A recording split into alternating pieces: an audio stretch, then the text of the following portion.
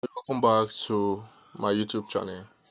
This tutorial will explain how to swap your Solana to USDT, or in some wallet they call it convert. So if you want to do that, you now click on your BYBIT, which is the exchange I'll be using for this tutorial. So right now, once you click on that, you either click on convert at this point to convert, or you probably come to assets and you now click on convert. So whichever way you want, you now proceed. The first one from, you now click on the drop down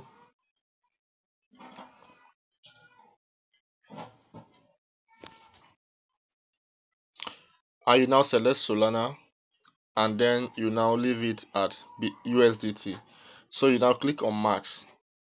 So as you can see, I have a total of 0.11 Solana. So if you now convert it right now, it will be 22 USDT. So now once you're done with that, you now click on quote.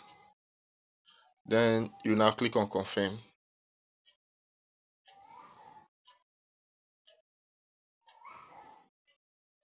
So now you have succeeded in converting your Solana to USDT. So now let's proceed, and you back and you now proceed. You click on your asset, you click on funding. You now see that you don't have Solana anymore, but rather you have USDT, almost $30, because I was having a couple of USDT before. So this is how to convert your Solana to USDT. So remember to subscribe if this is helpful to you. Thank you.